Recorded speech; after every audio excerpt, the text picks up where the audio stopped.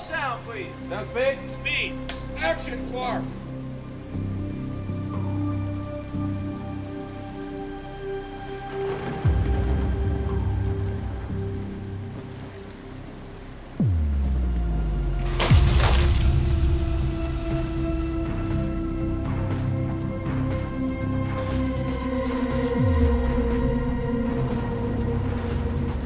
Holy shit, I'm done!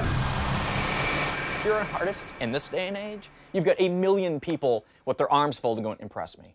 And Dead End impressed people. I was shocked at how it just kept building and building and building, all the way to Howard Stern. It was on the cover of magazines. It was one of the biggest fan films that's ever been made. I was jealous. I hated him.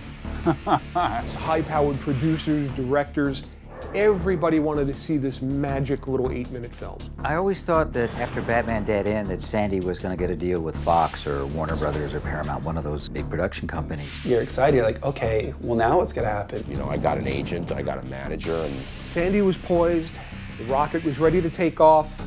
I went on a lot of meetings and I talked to a lot of people about doing a feature film, and nothing seemed to come of it.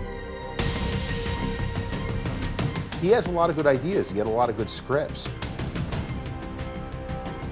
He started really working hard on his next big thing.